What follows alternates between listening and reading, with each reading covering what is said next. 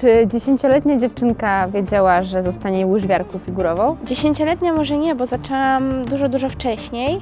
Jak miałam 6 lat, moi rodzice zabrali mnie na pierwsze zajęcia na lodzie. Dowiedzieli się z internetu, bo chcieli razem z rodzicami w przedszkolu znaleźć jakieś zajęcie dla dzieci. I bardzo mi się spodobało, jak przyszłam na zajęcia i powiedziałam mamie, że chcę przyjść na następne, za tydzień. Śmieszne też było to, bo jak ja weszłam na ten lód, to jakby nudziło mi się w tej grupie, w której byłam i próbowałam robić to, co robiła lepsza grupa. I zamiast robić to, co robiła ta grupa, w której ja byłam, to ja tam patrzyłam na nich i robiłam te ćwiczenia, co oni. Zamiast robić te ćwiczenia, co robi moja grupa. No ale dla mnie też to było za łatwe, więc patrzyłam, co robi tamta. I dzięki temu jakby przechodziłam szybciej w górę.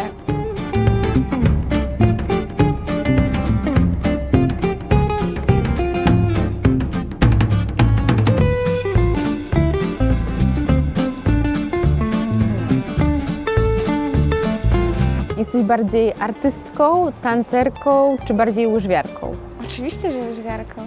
Choć wszystko w jednym jest, jakby to jest sport mieszany, ponieważ i muszę tańczyć, i muszę artystycznie rączki prowadzić, a jednocześnie są elementy łyżwiarstwa figurowego, takie stricte, gdzie przy tańcu, przy jakimś artystycznym dziele tego nie ma. Łyżwiarstwo figurowe kocham za to, że jak przychodzę na trening, tak naprawdę nigdy nie wiem, co będziemy robić.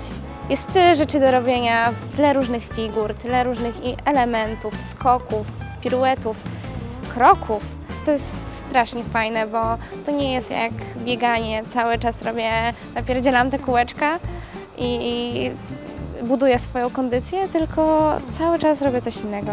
Takim najpiękniejszym momentem to było, jak miałam 13, bodajże 14 lat, bo wtedy tak naprawdę jeszcze byłam takim małym kurdupelkiem, a już w tym wieku byłam seniorką i zdobyłam Mistrzostwo Polski Młodzieżowca, który jest do lat 23 i rywalizowałam z dziewczynami, które mają już ponad 18 lat.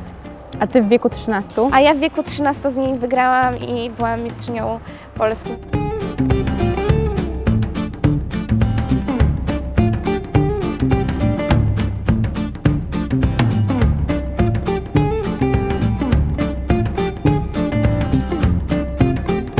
To jak wyglądały twoje pierwsze mistrzostwa świata? No, na początku jak pojechałam tam, byłam przestraszona i trenerka jakby wspierała mnie duchowo troszeczkę, bo jednocześnie bałam się dogadać. Trenerką jest? Ilona Wójcik. Okej. Pozdrawiam. To było wielkie przeżycie, w ogóle tam się tyle działo, cały czas jakieś telewizje, cały czas ludzie po prostu przełazili, no było dosłownie taka jak w Japonii. Słuchaj, po prostu moja głowa po prostu tutaj się kręciła, bo nie wiedziałam w ogóle, gdzie mam chodzić. Jakoś podołałam i powiem szczerze, że to były mniej więcej może najlepsze moje starty w tym sezonie, znaczy w tamtym sezonie, jak pojechałam na te Mistrzostwa Świata. Tam nie liczy się czas, nie liczy się, nie mam pojęcia, no przybyta trasa, czy sam jakby musisz wyprzedzać zawodników. Tam liczy się niestety słowo sędziego. I tak naprawdę jak mu się coś nie spodoba, coś mu nie przypadnie do gustu, to nie dać tego plusa albo nie dać ci więcej punktów. No to jak wygląda twój dzień? O, to jest bardzo ciekawe, bo mój dzień jest bardzo szalonym dniem, zaczynającym się o godzinie 5:30 jest pobudka. Potem jem śniadanko i idę na trening. Na godzinę 7:30 wchodzę na lód, potem szkoła od razu. Po szkole od razu znowu na trening. Potem po treningu jest następny trening, a po treningu jest jeszcze następny trening. I dopiero wtedy się kończy mój dzień.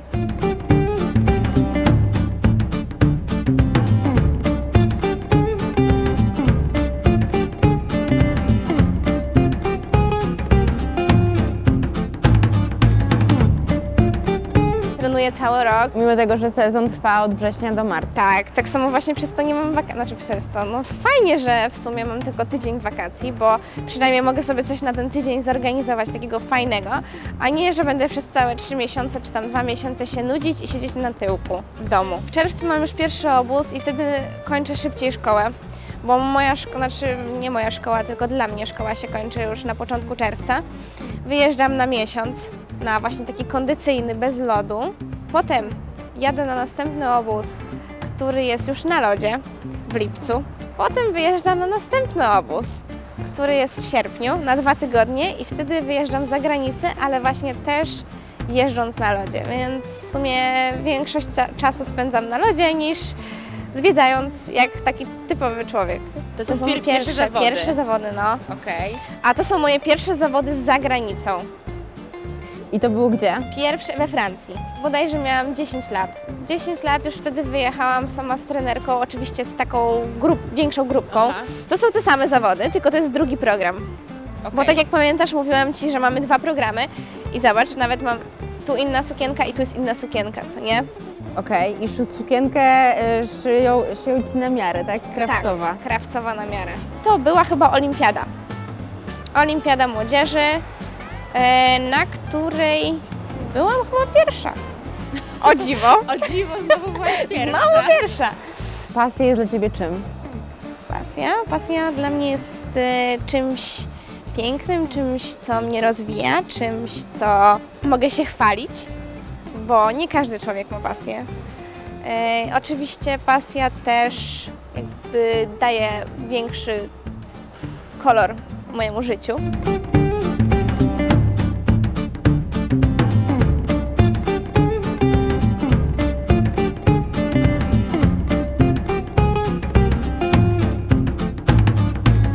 Myślisz na przykład, że ja bym się potrafiła tego nauczyć? No, Za stara jestem. tak, szczerze ci powiem, naprawdę tak jest. Tak samo właśnie jak ci ludzie tutaj za nami. Oni nie zaczęli tak jak ja od 6 lat, znaczy od 6 roku życia, tylko zaczęli, no, jak mieli, nie wiem, 30, bo tutaj są osoby nawet po 50. I no oni już się nie nauczą tego samego i nie będzie im to tak łatwo szło jak mi. Takiej jakby elastyczności. Tak, bo nie nauczyli się od dzieciństwa i nie mają teraz tego tak wypracowanego. Nie są fizycznie na tyle przygotowani. Na pewno nie będą się tak szybko kręcić, bo jakby kręcenie piruetów polega na tym, że musisz, im więcej kręcisz, tym twój błonnik po pewnym czasie się przystosowuje do tego. Aha. Tak samo na przykład jak mam początkujących ludzi, którzy próbują się kręcić, to oni zawsze po takim obrocie mówią: ojej, ale mi się kręci w głowie, nie? A ty się obracasz tak? A ja się obracam po prostu i oni się mnie pytają, jak pani to robi? Ja mówię, lata praktyki, bo no tak od razu to nie wejdzie, bo ten błonnik musi się przyzwyczaić. To gdyby nie to, to co? Gdyby nie to, to mój tata, gdy byłam młodsza, chciał mnie przepisać na piłkę nożną. Śmieszne, bo ogólnie bardzo lubiłam piłkę nożną i bardzo mnie to kiedyś jarało, ale jednocześnie nie czułam, że to jest to. Nie czułam, że to jest to, bo jednak jak wchodziłam na lód, to dużo lepiej się czułam niż na takim boisku.